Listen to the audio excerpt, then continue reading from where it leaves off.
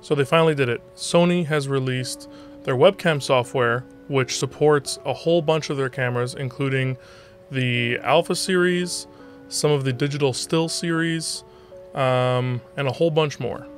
The only problem with it, however, is the quality is not great.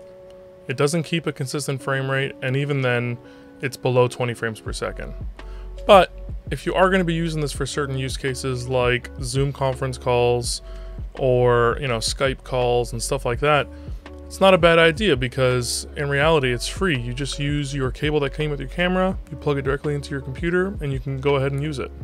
But if you are going to be using your camera for things like live streaming and content creation, then you're probably going to want to listen later on in the video where I make a few other suggestions. Now, let's be honest, if you're going to be using a camera like the a6400 here, you're not going to want to use this method. You're going to want to listen on and use something like a capture card, which I'll talk about later. But if you bought a nice A5100 on sale, for example, or one of the cheaper digital still cameras, this is a pretty decent option. If you have any questions about today's video or you just want to chat, come check me out on Twitch. I stream from Friday until Tuesdays. Love to see you there. Pop in and say hello. So before you get the software installed, you're going to want to do a few things with your camera. Make sure that you grab your micro USB cable, preferably the one that came with the camera, as it's most likely to work. And you're going to want to change a setting on your camera. You're going to change the USB connection to PC remote. So first we'll just quickly go over which cameras are supported currently by the software. It works with most of the Alpha series cameras, which I'm sure most people are going to be using this with. Unfortunately, however, it does not work with the A6000. It works with the A5100, which is a cheaper camera, but it did come out later, so I guess that was the turning point for when the cameras would be supported. The nice thing is, here you have your full list. You go ahead and select your model, and when you do so, the download button will be here. You can go ahead and click download, and just follow the steps and install your program.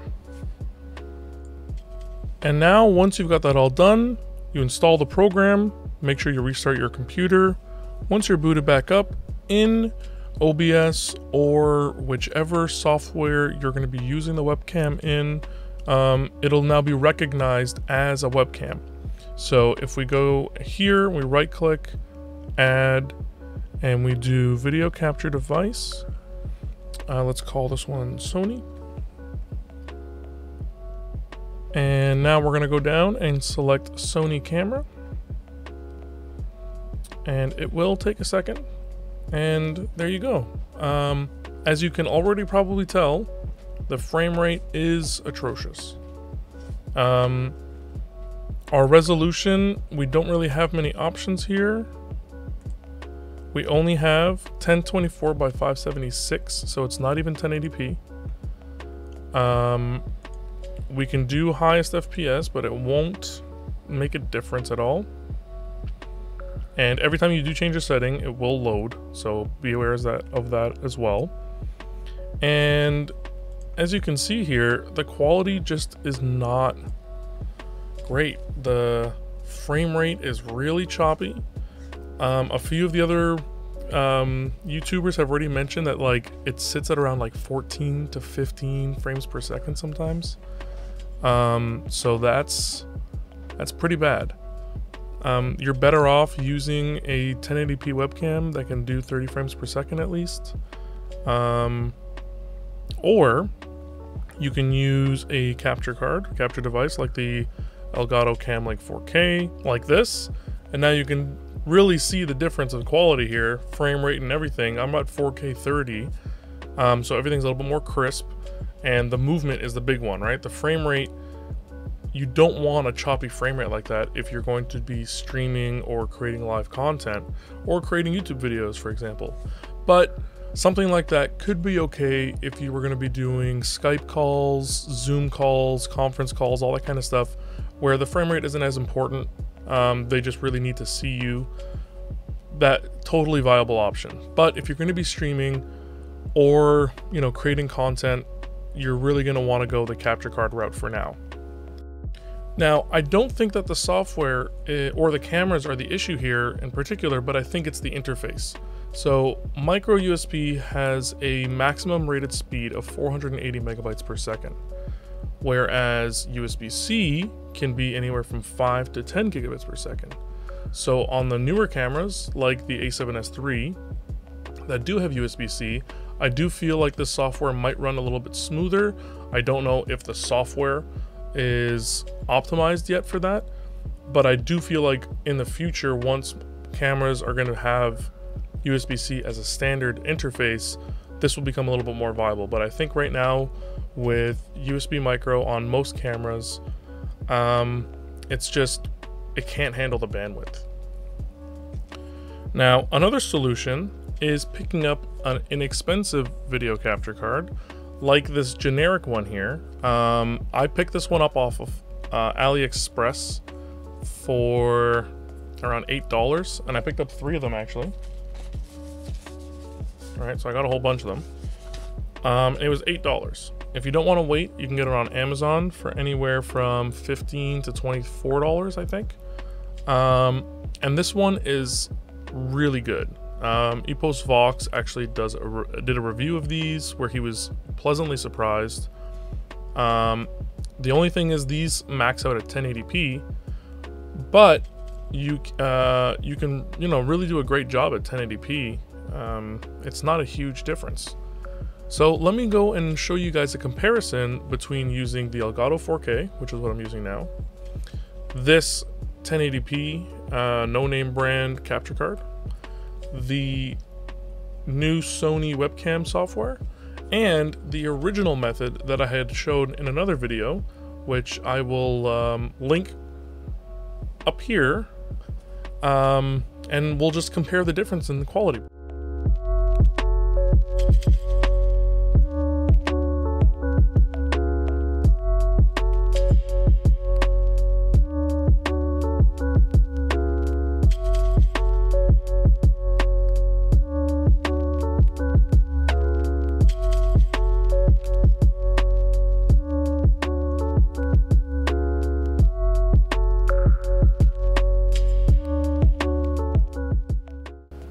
So yeah, as you can see, using a capture card, even a cheap one from AliExpress or Amazon, and even using your webcam, because of the frame rate issues with, being around 14 to 15 frames per second, just looks so choppy and ugly.